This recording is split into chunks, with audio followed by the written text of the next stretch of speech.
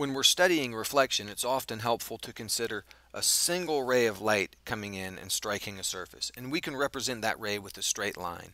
It comes in and strikes the surface at a certain angle, and the angle that it strikes at is called the angle of incidence. Now, it's important to remember that we always measure these angles relative to the normal.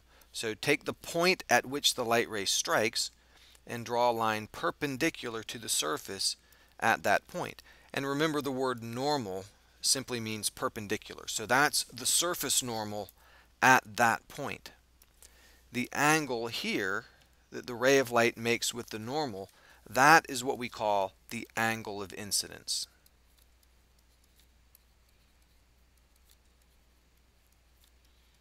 So the incoming ray is the incident ray, and the angle that it makes with the surface normal is called the incident angle, or the angle of incidence. And then the ray hits the surface and it bounces off. And this angle here is called the angle of reflection.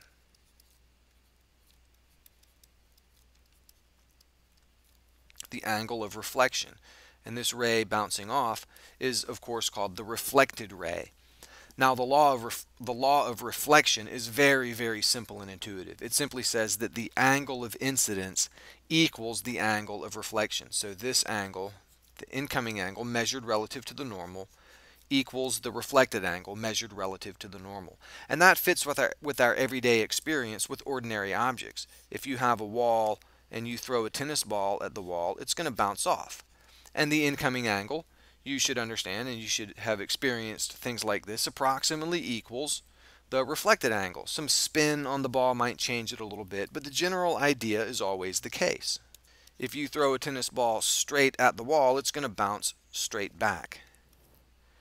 And if you throw it at a very shallow angle, it's going to glance off at a very shallow angle. Light rays work the same way. The angle of incidence equals the angle of reflection.